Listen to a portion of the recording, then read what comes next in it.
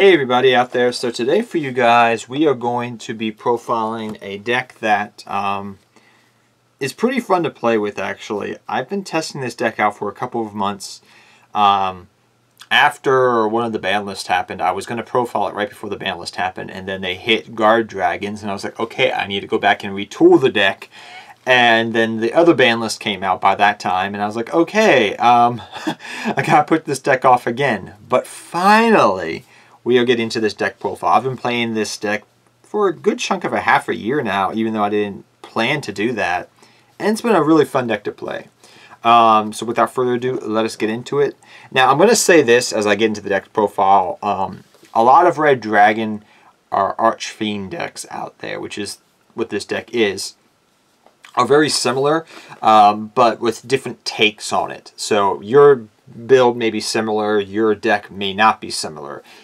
Different people build it differently, I find. But overall, it's been really fun to play with, and I hope that in the future they get more monster support, especially in the main deck. They have great extra deck monsters, but they need better main deck monsters, I feel like, to some degree, to bring out the full potential of the deck. But without further ado, let's get into it.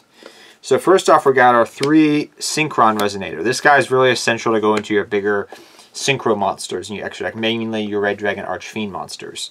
This guy's very good and useful for that reason, because you're able to special summon him if you have a synchro on the field and then do different combo plays. So, Red Resonator is very essential as well to do your different plays in the deck actually.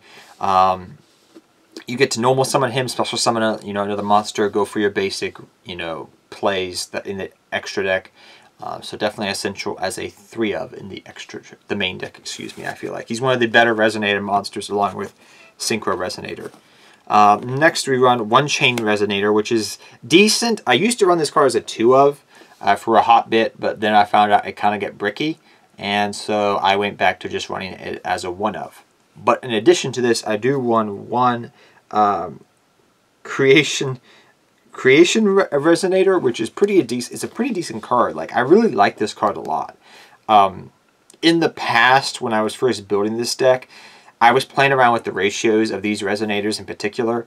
I knew these ones over here, like Synchron Resonator and then also Red Resonator. I wanted to run as 3 ofs of each, but these I was playtesting because I was trying to find the right balance of tuners, Resonator monsters, as well as just Resonators in general. And I was going back and forth between 2 and 2, and then I went down to 1 and 2, and then I cut this down to 1 of.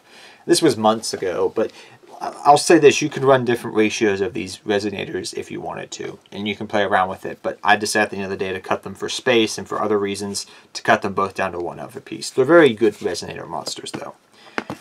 Next up, I run 3 Red Warg. 3 Red Warg. This guy's really useful. You have when you normal summon a Resonator monster, you get to special summon this guy. This guy is very essential to help go into your bigger synchro, Archfiend plays.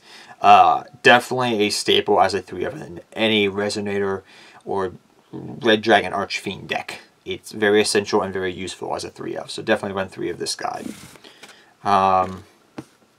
Next, I run 2 Red Sprinter. Now, you don't have to run Red Sprinter in the deck anymore. I still like it. I used to run this guy as a 3 of staple every day because he was that good of a card when he came out. Nowadays, I'm running him more as a 2 of. I've played around with 1 of in the deck, and I keep going back and forth. I wonder sometimes if I want to cut him for some hand traps, some more hand traps perhaps, or things like Call by the Grave. Something along those lines is something that I've been thinking about doing, but I just haven't done that yet. I've thought about running some more hand traps, Call by the Grave, like I said, things of that nature. But at the end of the rainbow, I decided to keep him in the deck as a 2 of because he's very helpful to do a lot of your plays with in the deck still. But yeah, you can cut him, and if you want to run some other stuff, go right ahead.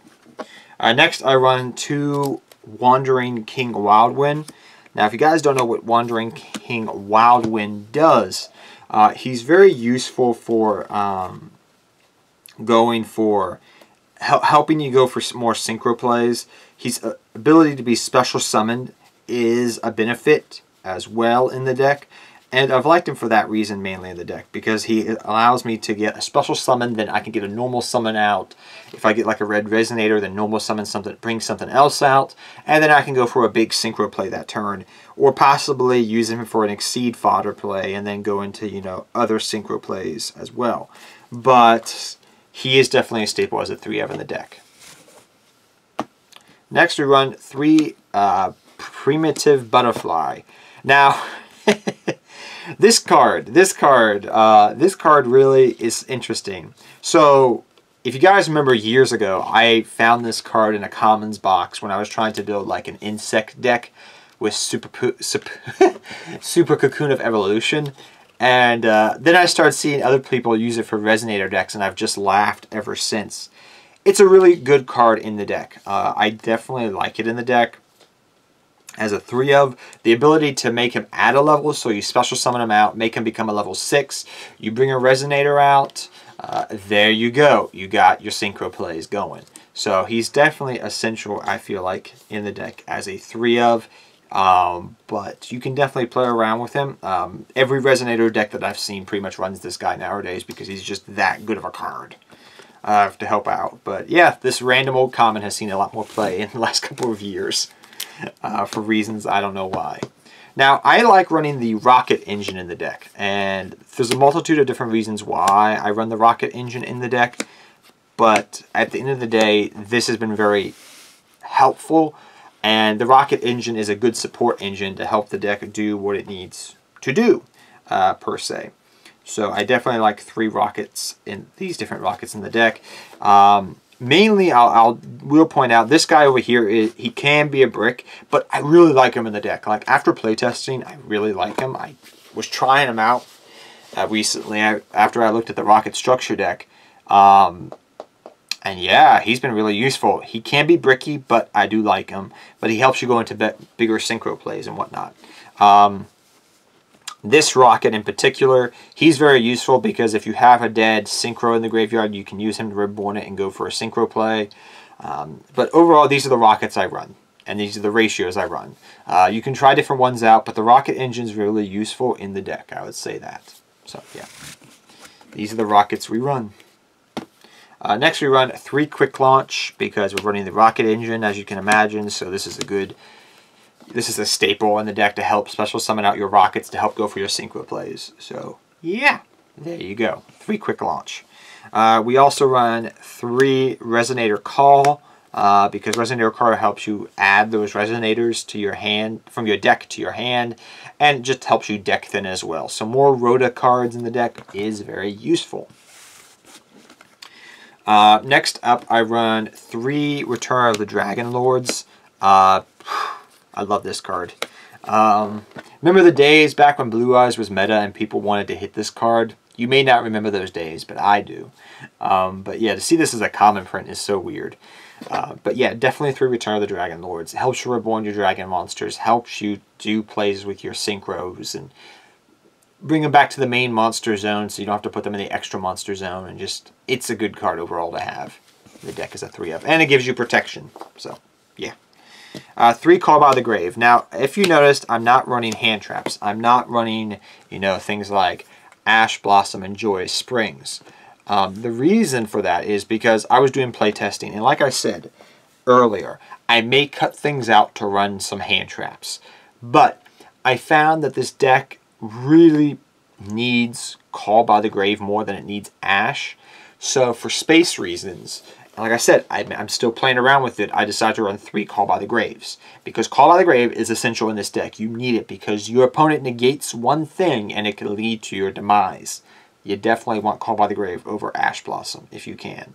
Ash Blossom is good, but I've been able to win games without it because it's just, this is more essential. This has won me more games because I've negated one of their hand traps than if I pretended this to be an Ash Blossom and negated one of their cards.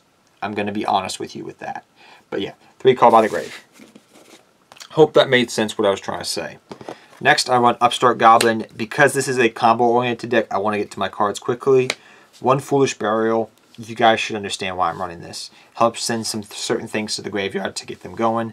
And then once one monster or more to reoccur my monsters to get back, do combo plays with them. You get the gist. So that is the main deck in a nutshell. We are now going to transition over to the extra deck. So yeah, hopefully my explanations on that extra deck, that main deck, was pretty good for you guys to help you understand why I chose certain ratios. So first I got the Signer Dragon token, which I'm so happy they printed this. And I'm playing this as my token in the deck. First we have one Scarlet Red Dragon Archfiend. I do apologize, that's a ghost rare I've had for years. But yeah, it's Scarlet Red Dragon Archfiend there if you can tell. So I run double of him. It's very useful. 2 Red Rising Dragon. We run 2 of him. We run 1 Red Hot Dragon Archfiend. You do or do not have to run him, but I still like him in the deck. We run 1 Bane, which is good. Abyss Bane, excuse me. It's not Bane. No, excuse me. Red Hot Dragon Archfiend Abyss, not Bane. This is Bane. I'm looking at Bane right now.